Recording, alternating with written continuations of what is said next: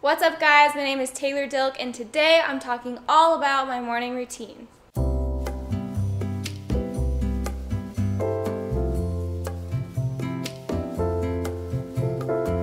I don't start my day off with a morning routine, I feel super frazzled and chaotic, and I feel like my day hasn't started as productive as I should have been. So it's very, very important to me to share with you guys exactly how I start my day, and hopefully this helps you guys to learn that morning routines are so important for your brain, your body, just starting your day off successfully. So my typical morning routine starts off around 6 a.m. almost every single day.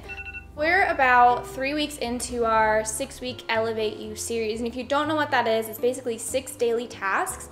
It's like sleeping 6 to 8 hours, stretching before bed, having your morning routine. It's all these little tasks every single day that add up. And just 3 weeks in, I've noticed a huge improvement in my mental clarity, my anxiety. I feel so much calmer.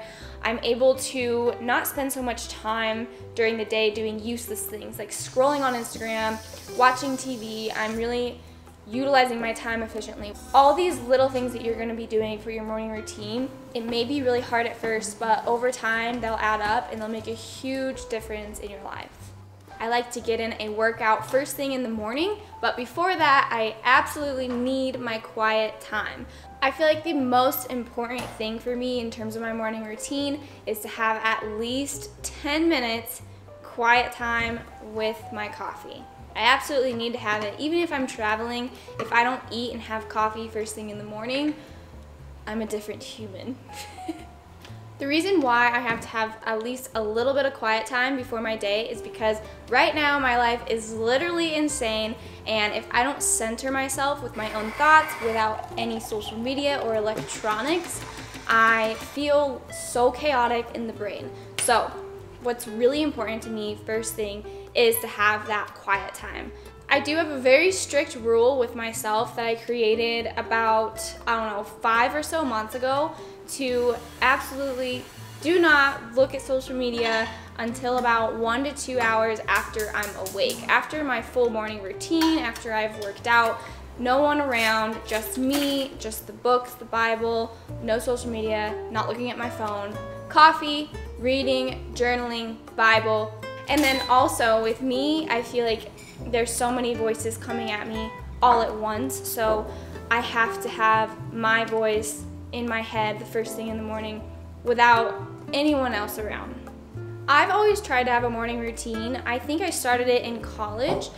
Before class, I would be sure to wake up at least an hour before I had to leave. That way I can get my breakfast in, my coffee in. At the time, I looked at Pinterest. Something that really helped me start to wake up early, I think I started waking up super early, like around 5 or 6 a.m. about a year ago. And I used to literally hate waking up in the mornings. I would wake up at 8 a.m. or 9 a.m. and then start my day. So this whole waking up early thing is super, super new to me, but it's literally changed my life, and now Steve is doing it too. So something that really helps me, or has helped me get into a good groove, is to schedule a workout class super early in the morning. That way you have to wake up at a certain time because you're like, I gotta get my breakfast in, I gotta get ready, I gotta go. So that really, really helps. Or if you're not into working out early, maybe try setting a meeting up or an appointment up with your significant other or your friend, whether that be going to get coffee or going on a walk, going hiking, whatever the case may be. Having an accountability partner is super helpful to just get up and moving, because if you don't make it, they're gonna throw some shade. Hopefully watching my morning routine has inspired you guys to create one or get back into a routine yourself. Some people aren't morning routine people. They stay up late, they're more productive in the nighttime. So if you're not one of those people, completely fine. But if you want to at least try it, please comment down below. Let me know how it has helped change your life, because it's seriously something that I feel like I can't live without now. So anyways, please be sure to like this video, subscribe down below for more content.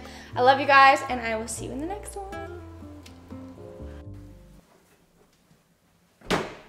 What is going on? Okay, wait, I'm gonna do it one more time.